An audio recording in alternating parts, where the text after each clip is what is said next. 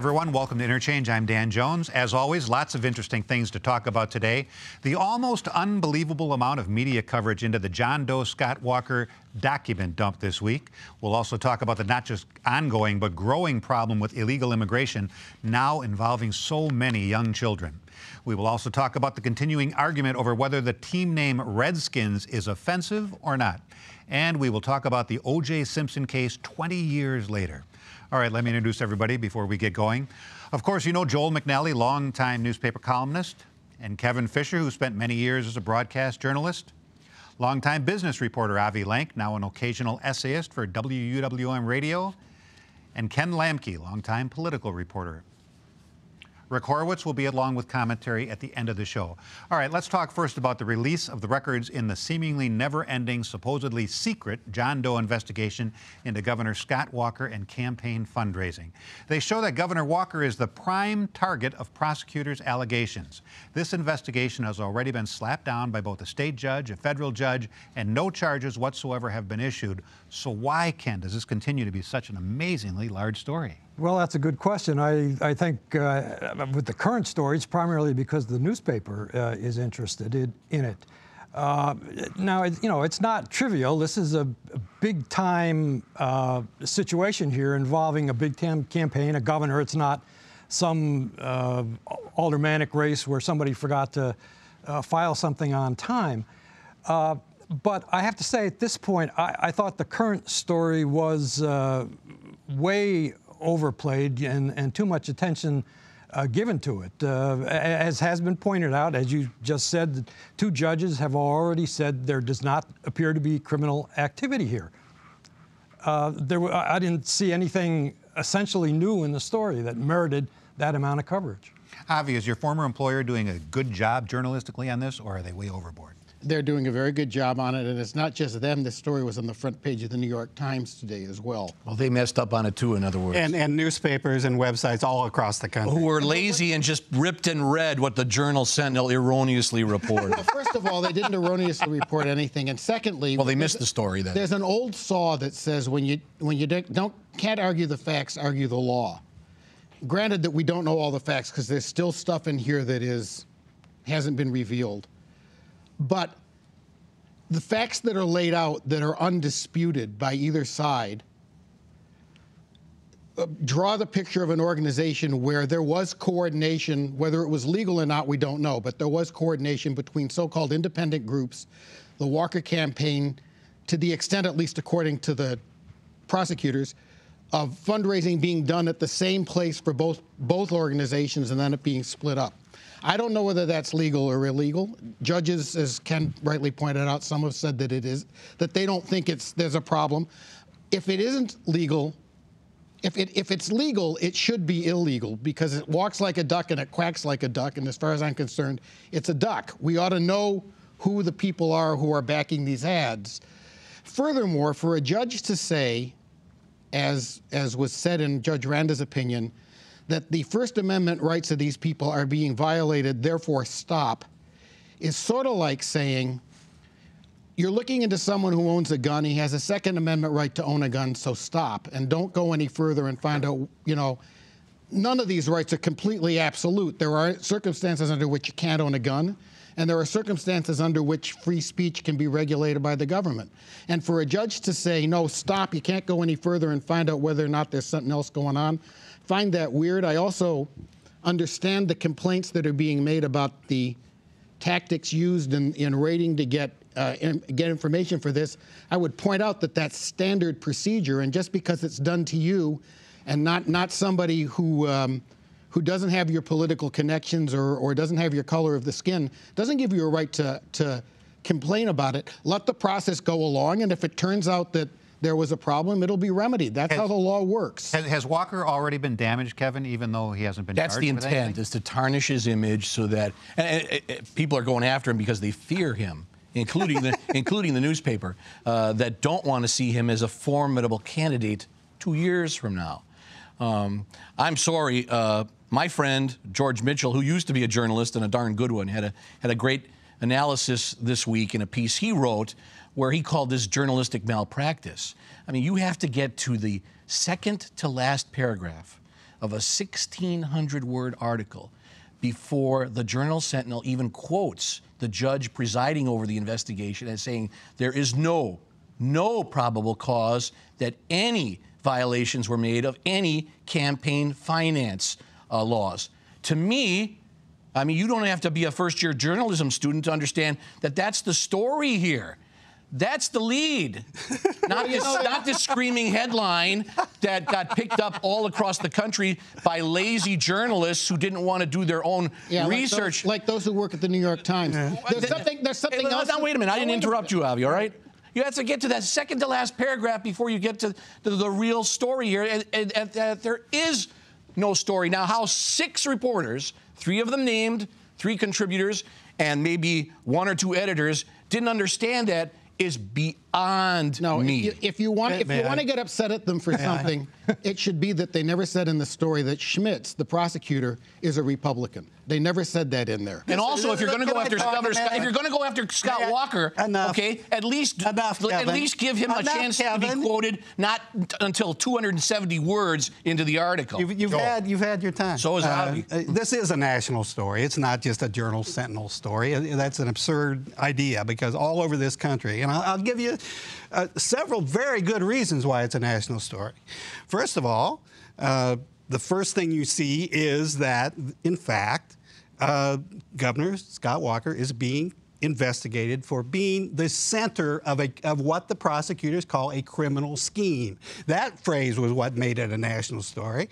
The second thing is that unlike the first John Doe, when Scott Walker had all of his underlings go to jail and not himself, Scott Walker is the center of this case. They actually have an email from Scott Walker to Karl Rove, not only talking about coordinating all this illegal finance stuff, but bragging about it to Karl Rove, okay? That email itself made it a national story. Another thing that made it a national story, in fact, you guys several of you have referred to some, hallowed judges' opinions. One of those hallowed judges. That's the key to this story. One of those hallowed judges, Ken Lamke, and I happened to have covered at the beginning of his career when he was an assistant city attorney. And he was a very conservative assistant city attorney who was appointed by the first George Bush to a federal judgeship, and in fact, as a member of the Federalist Society, an extremely right-wing guy. This guy, not only did he throw out the case, but he said destroy the evidence. If people had acted on his decision, that key piece of evidence, the email from Scott Walker himself to Karl Rove talking about the illegal activity, would have been destroyed, and we'd never know about it. Again, the story is that 2 judges have said there was no violation of any laws. That's the story. There were more judges to come. There were demonstrations in Milwaukee and around the country in recent days to protest the ongoing crackdown by the federal government against immigrants who are in this country illegally. Now the problem is getting even more attention because tens of thousands of kids, children, are flooding through the borders on their way from Central America. The pictures of them being detained are almost heartbreaking. How is this ever going to be resolved? Well, it's certainly not going to be resolved soon, and how, I can't answer that either, and I don't feel bad saying that because immigration reform has been dragging on since the country was formed. We've had an ongoing debate about it, and the laws get changed very gradually, and it takes a lot of political will to get something done. So, right now, I think we're on the right track, basically, in that the movement seems to be to increase border security, which I agree should be the first priority.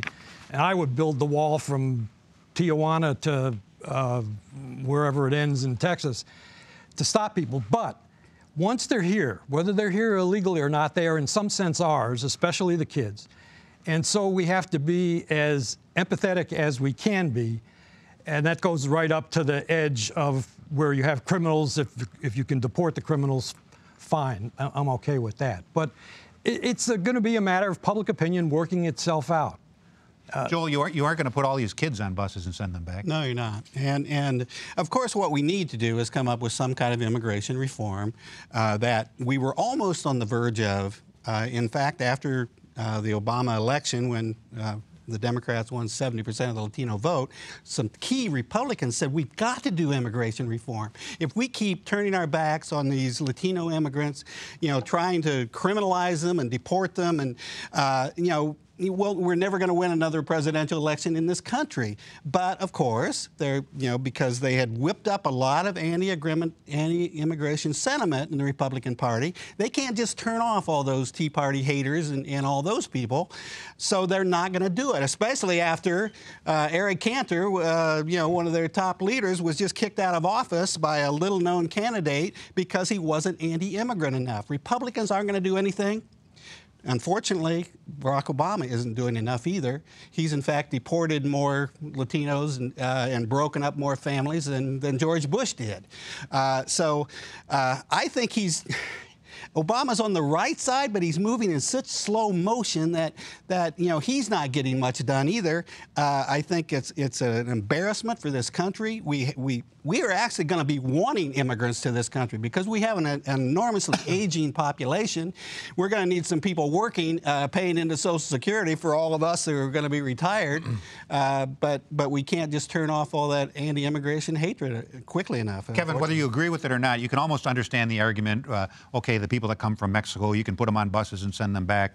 What do you do with the kids that came from Central America? Well, we've made that decision. We're going to take care of them, even if it's to the point of Border Patrol agents changing diapers.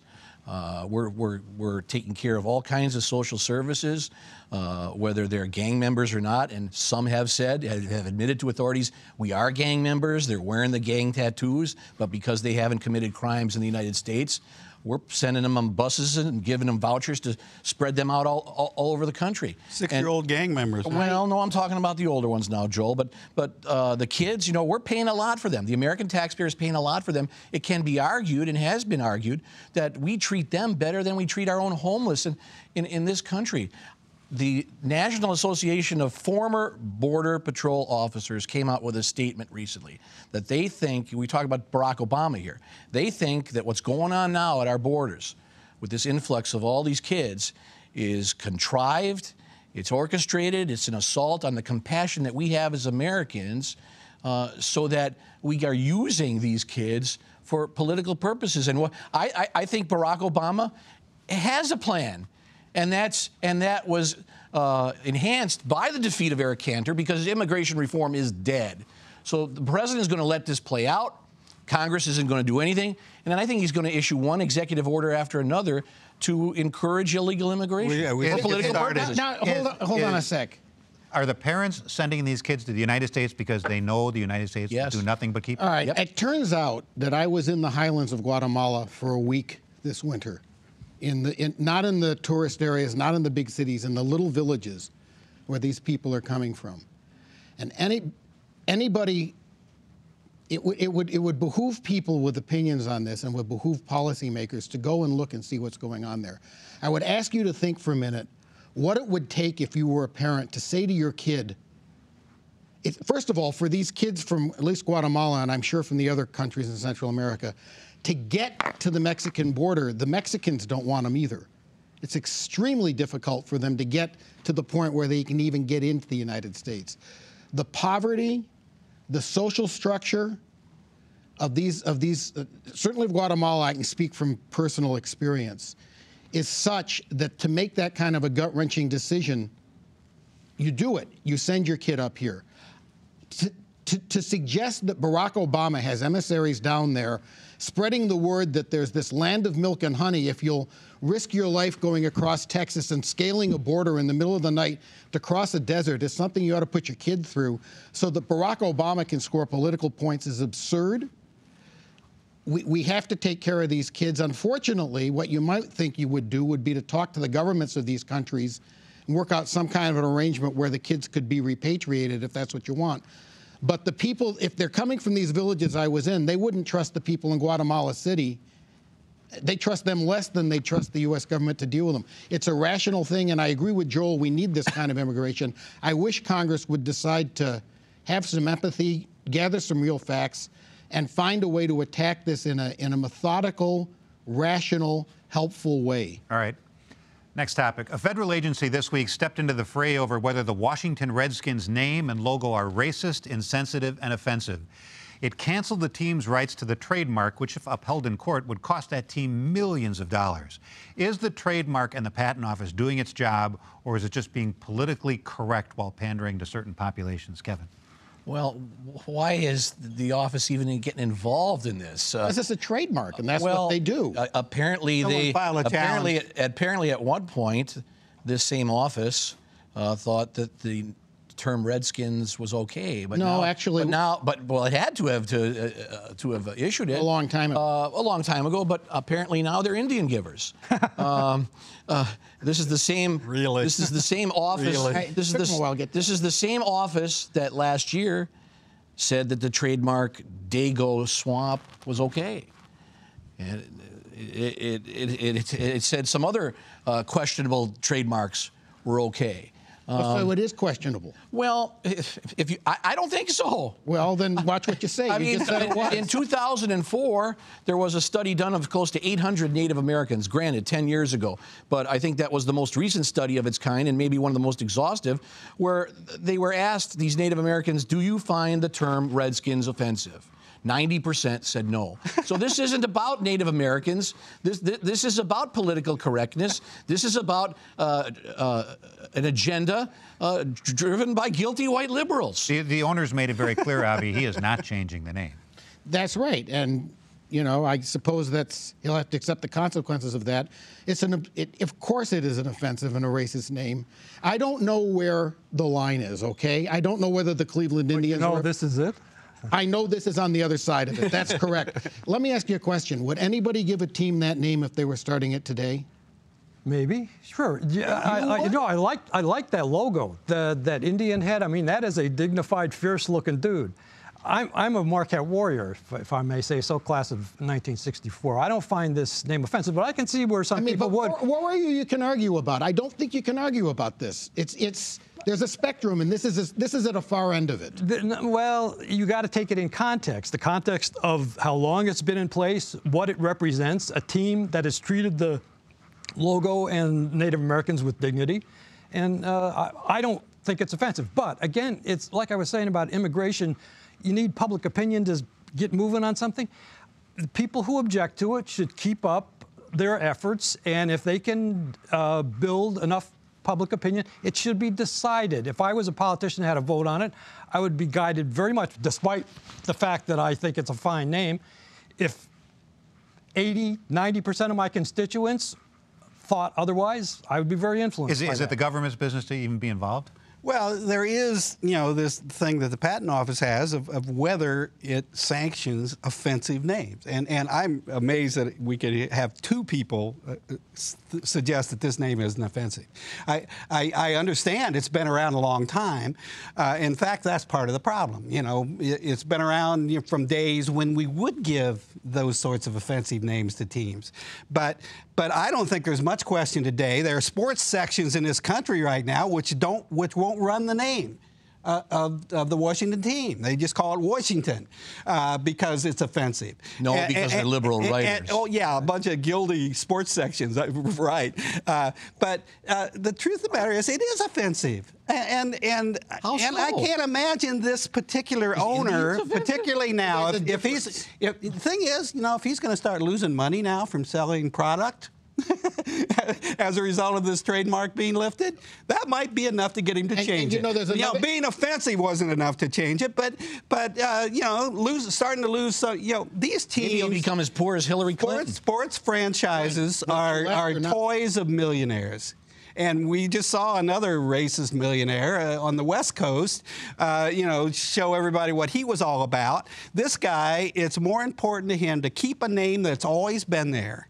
And I honestly, I will say that for the most part, I think the people who defend these offensive and names that the Indians complain about, I don't think they're racist. I think they just don't want to change. And times are changing. Yeah. The vocabulary is changing. We don't use the racist terms that we used to use in this country.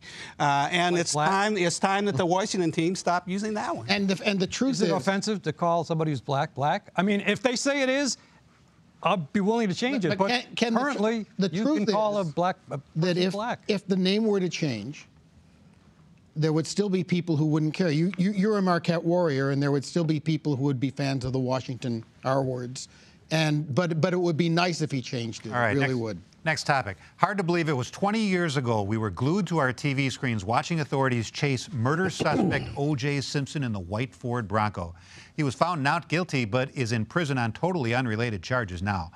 Was that first trial about guilt or innocence, or was it all about white authorities against black criminal suspects? Well, when I look back on it, and it is amazing, it was 20 years ago. It seems like it was just a few weeks ago we were watching it.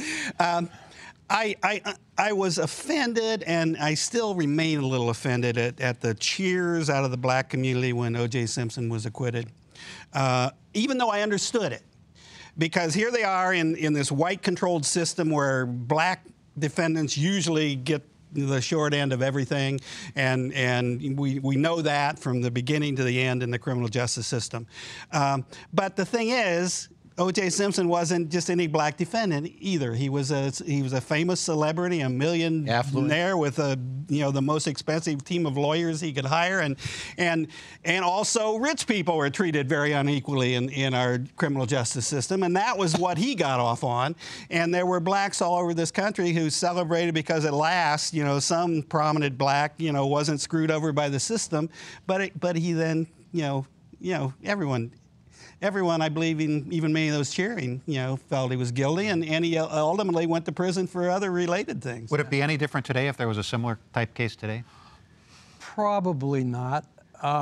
It would depend on the character of the individual. I think one of the sad things about the Simpson case is that Simpson has proved to be, I don't know if jerk sounds like too casual a word, but he's not a good guy. He hasn't rehabilitated himself. Well, he could have been drunk, lost his temper, and then spent the last 20 years really regretting it and making up for it, or looking for the killer as he promised. Trying to make up for it. Hard to do from jail. So it would depend, I think, a lot if we had a similar black celebrity case, whether that guy was a person of character who made a big bad mistake. Kevin, is it also possible that he had a great legal team? Oh, yeah. Well, they weren't bad, but also to his advantage, you had a stumbling, fumbling, bumbling prosecution team that made all kinds of mistakes. You had a judge who let evidence come in of Detective Furman using the N-word that was very inflammatory, and it was argued in a television news program a week or so ago about the anniversary that from that moment on, the case was over. The verdict was going to be a not guilty. I think so. You had those two factors going. Very good defense team, a prosecution team that made all kinds of mistakes, especially when the evidence was overwhelming against O.J. Simpson. The blood alone from both victims was all over the interior of Simpson's vehicle. That alone should have put him behind bars. But hang on, Avi. I think too, what happened as a result of this, and it was riveting stuff. I was news director at WTMJ Radio at the time, and we had people calling us saying, "Stop talking about this. We're sick and tired of it. We're not interested in it." Our ratings took a big jump. It created reality TV. It created this insatiable thirst for celebrity gossip, which is bad. There are those of us to whom O.J. Simpson was Bart Starr. If you grew up in Western New York when I did rooting for the Buffalo Bills, is he still Bart Starr? It was quite a. I've never really gotten over that aspect of it. It's bigger than Ryan Braun and PEDs that way. All right, we move on. True. If you've been online lately, you've probably noticed the map showing all the latest mass shootings in the United States just since the ones in Newtown, Connecticut. Maybe you even asked yourself, well, why don't our political leaders finally do something to stop them? Rick Horowitz used to ask that too, but now he wonders if the answers have to come from elsewhere. Rick. So this time, will people finally say enough? Actually, people, if you mean the vast majority of the American people, have already said enough. Enough mass murder, enough gun violence, enough gun worship. Unfortunately, Congress isn't inclined to listen to the vast majority. Not as long as it's the NRA, the gun lobby, that writes the checks and buys the ads and holds congressional careers hostage. So don't hold your breath waiting for courage on Capitol Hill, waiting for stronger, better laws. Is there another way? Maybe so, maybe no. Think cigarettes. Nobody made cigarettes illegal. I mean, there have been some restrictions, selling cigarettes to 10-year-olds, for instance. But cigarettes have stayed a legal product. What changed were social attitudes. Cigarettes stopped being cool, sophisticated. After all, it's hard to look sophisticated when your teeth are rotting and your skin is yellow and you're hacking your lungs out. And once other people, non-smokers, learned about the dangers of secondhand smoke, they couldn't even think of you as harmless. Harmless to anyone but yourself, that is. You were a walking toxic dump. So maybe the invitations dried up. Or if you were invited, they wouldn't let you smoke inside the house. You had to go stand out on the street somewhere. They wouldn't let you near the children. So maybe the smokers decided it wasn't worth all the inconvenience, being excluded, being looked down on, and decided they'd give up the habit. Or maybe they just found other smokers to hang out with. Either way, you could stop worrying. Sounds like a model for how to deal with the gun crowd, right? You want to pack heat? That's your decision. But you're not sitting in my restaurant, in my house. You're not playing with my kids. Here's the problem, though. You tell the smoker he's no longer welcome. He may get upset, even annoyed, but he'll go away. He's not going to take his smoldering butt over to your front door and set the place on fire. The gun nuts, though? The worst of them are already convinced they've been rejected and picked on. They're already furious about missing out on the fun they think everyone else is having. They're already at the boiling point. So the question is, when you tell a gun nut to go away, does he go away or does he go berserk? Thanks, Rick, and thank you so very much for watching. Enjoy the rest of your weekend.